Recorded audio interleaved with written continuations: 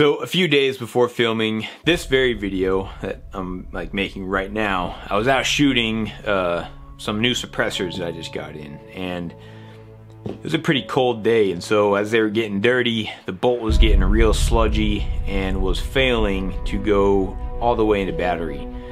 And I really needed a forward assist.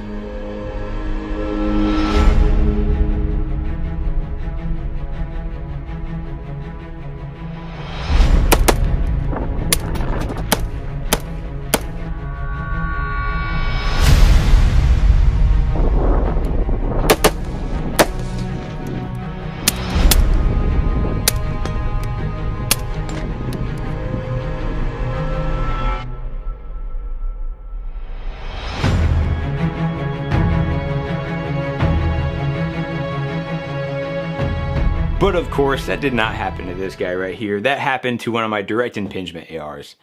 Guys, welcome to Country Mash. I hope you guys have been awesome. Today, we're reviewing the Primary Weapon Systems Mark 111 Mod 2. Primary Weapon Systems is known for their long stroke piston system. It operates much like an AK, and so gumming it up and having an issue with your bolt sticking and stuff like that, very unlikely with a system like this. So we will talk more about that a little bit later, but I just want to share with you guys that this was sent to the channel from Primary Weapon Systems to review. They are actually local to me, and I was planning to go visit their shop and kind of give you guys a little tour, but then COVID happened, and I'm not really able to do that right now. So we are going to go over some of the specs and details, kind of go over what makes this unique from your standard AR platform, your typical direct impingement system. Then I'm going to share with you guys a real world accuracy test with some pretty cheap and crummy ammo, because it's 2020 and ammo is kind of hard to come by right now.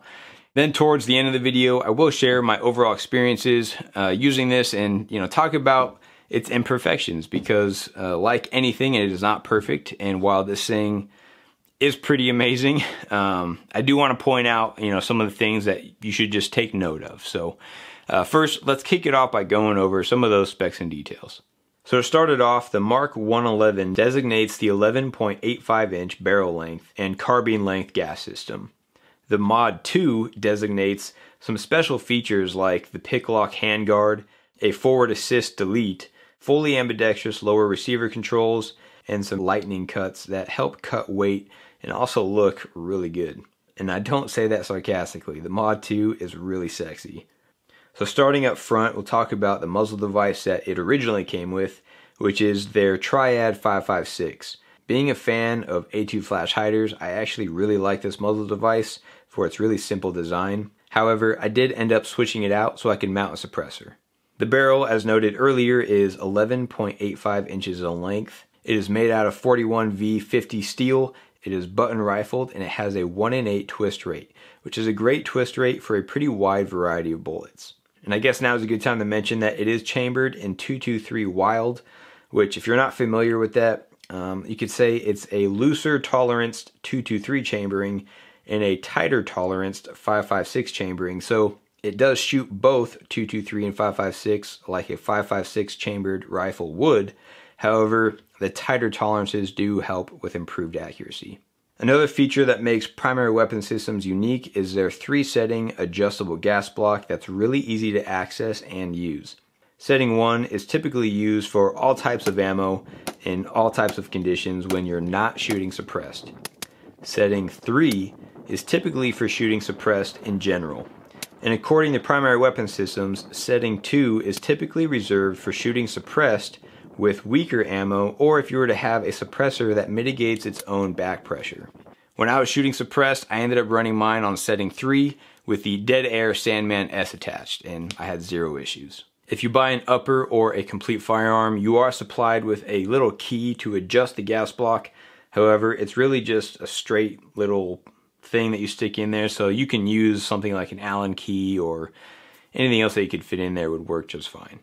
To talk a little bit more about the pick lock handguard, I think it is a really good design with a good balance between weight and strength. One of the things about the Mod 2s is they wanted to cut as much weight as possible without compromising anything. It does have M-LOK slots in it, so you can attach some M-LOK accessories towards the back, But up front is their pick lock, which is a Picatinny rail section with direct threaded holes so you can actually directly thread on some M-lock attachments up front, which is a really cool design.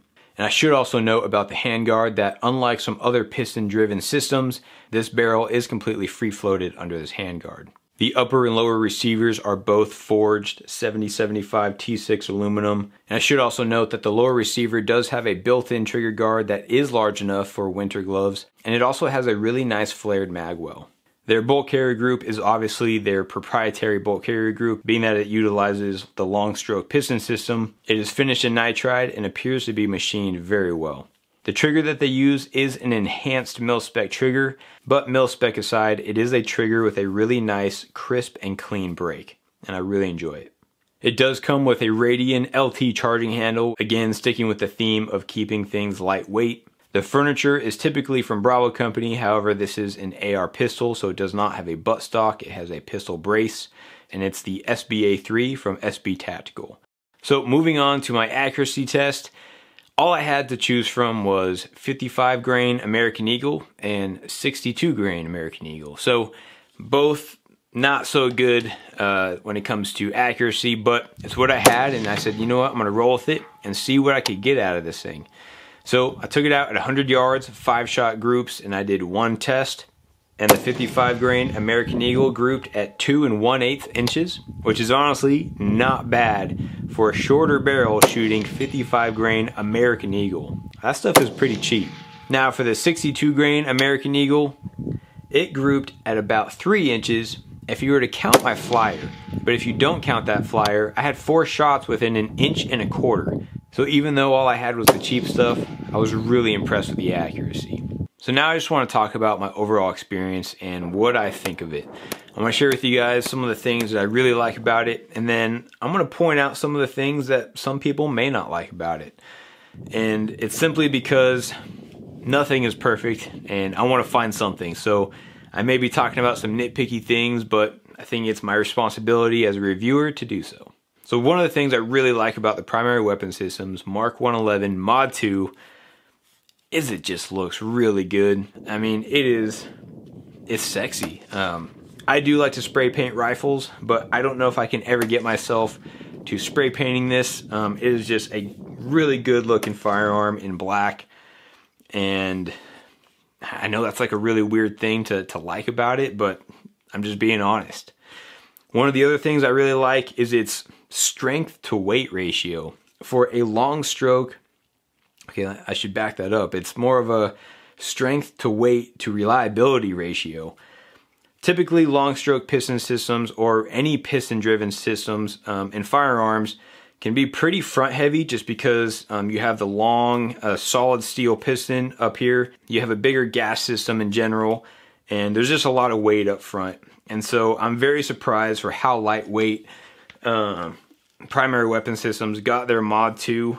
You know, with the handguard is lightened down a lot, the receivers are lightened down a lot, and it just makes for a really enjoyable to shoot firearm.